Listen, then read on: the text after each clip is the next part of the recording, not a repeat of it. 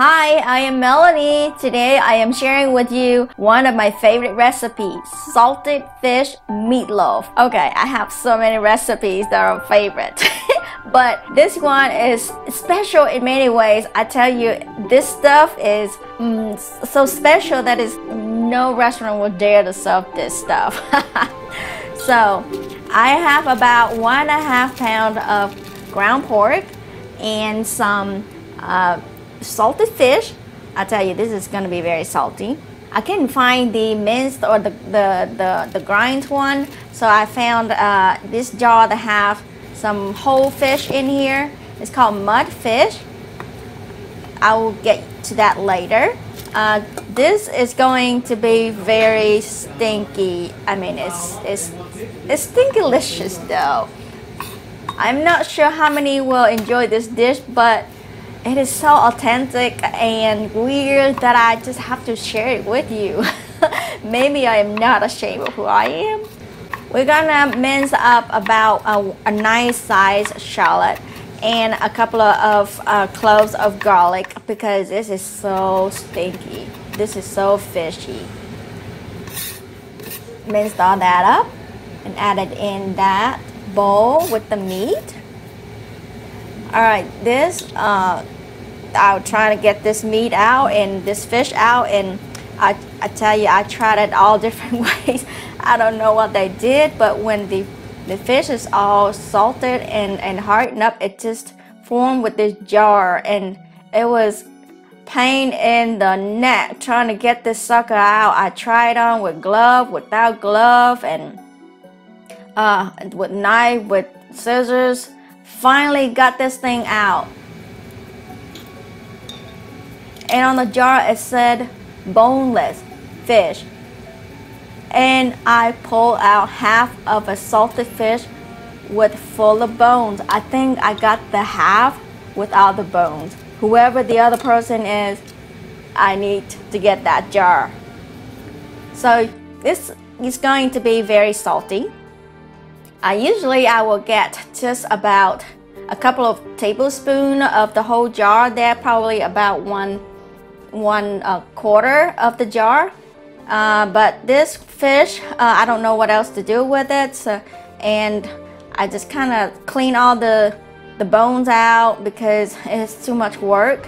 So if you can find the grind up one, that would be better, because I will be, mixing all this up into like a meatloaf style. So I really do not want any little sharp bones in there that might get down in my, throat. I'll clean all that up and rinse it and wash it for all the saltiness drain away. As many of you know, I don't eat as salty, but this was pretty salty. This is a pretty big batch. Usually I would do maybe like a cup, but this one is pretty large portion, so I end up use the whole, well, only half of the fish, but the whole jar. I did not use any juice. Add in here with your machine a little, grind it all up, or you can chop it all up with your cleaver, the old style, But nowadays we put everything into machine and dump it in there. Add in about 6 eggs. Well, not shell. We're not gonna. We don't need the shell, just the egg. Just crack them in there. Oh, here comes my little shoe shell. Trying to steal my egg. So I'm going to save a few egg yolks for the top when I'm done cooking, and just kind of, put it on top for a nice yellow color, but you don't have to. If you just kind of eat it by yourself, or you don't have to like sell it at the restaurant. Oh my God. All right, that was one lost egg. All right, I had 7 eggs, and about 1 just went outside, so that were about 6 eggs. So about 5 to 6 eggs is good. You can use more eggs is the softer the meatloaf, and the less egg will be more meaty and it'll be more tight and firm. So it's up to you, you know, 4 eggs, whatever you have left in the fridge there. I like soft, so I use 6 eggs. And go in there with your gloves, and you know, don't use your bare hand, because this is called stinky, very stinky stuff. It's fish, and you know, you gotta, it stinks. So you don't want all that to be in your hand if you can help it. I go in with a couple of good size of tablespoons of sugar there, because it's really salty, and a lot of black pepper, maybe 2 teaspoons to 3 teaspoons, and shake in just enough hot pepper or hot chili pepper powder, as much as you can, and mix it all up. You can see the mixture is pretty soft. It's not dry, and either way, you know, you got enough meat that should make it into a meatloaf. That is done. I'm not planning to stick my hand in there anymore, so I'm using the spoon now. And then you need to give it a taste to make sure it's kind of good enough to eat before you steam this whole thing. So I stick that into the microwave for maybe 10 to 30 seconds and give it a taste. I gotta tell you, it's so salty.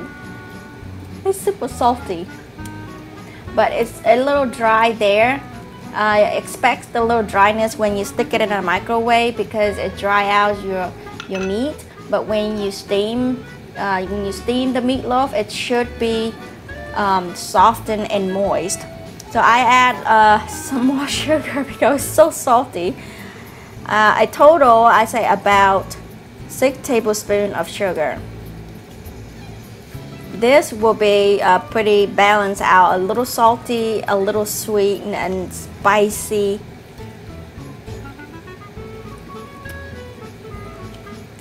So taste it again, and I think I like this second time.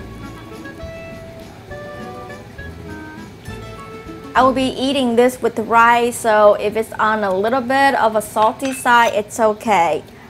You know, growing up, we eat salty food with rice because rice is pretty affordable, and so everything else needs to be salty so that we don't eat as much of the meat or anything else but rice, so that we eat a lot more rice. It's kind of like a filler, but you know, now I don't have to fill nothing. I just fill my bowl with a lot of the meatloaf. Even it out and make it nice and flat.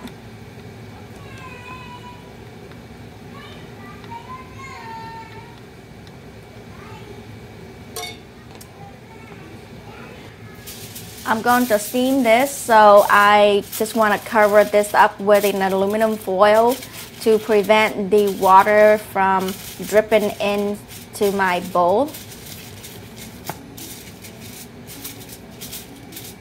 And here I'm going to use my Instant Pot with some water in there. It's filled up to just below the rack there. And set it in there and close the lid with tight air. I don't want any air escape. And going to do pressure cook for 30 minutes. And that is it. We'll be back.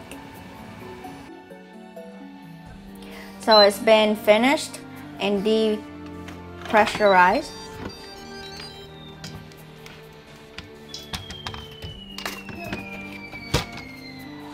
Take the aluminum foil out.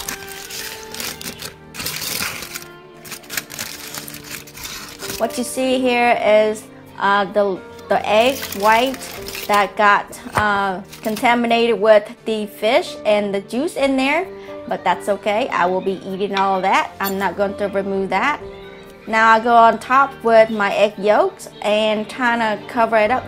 If you like it a little bit deeper color, you can add in like a drop of red food color in a bowl. Stir it up before you put it in here. If you want a little bit thicker, you know, you can add a little bit of cornstarch or tapioca starch and stir it up, and it's gonna be like a little bit thicker. I'm good. I am real. I'm just gonna be, you know, just that.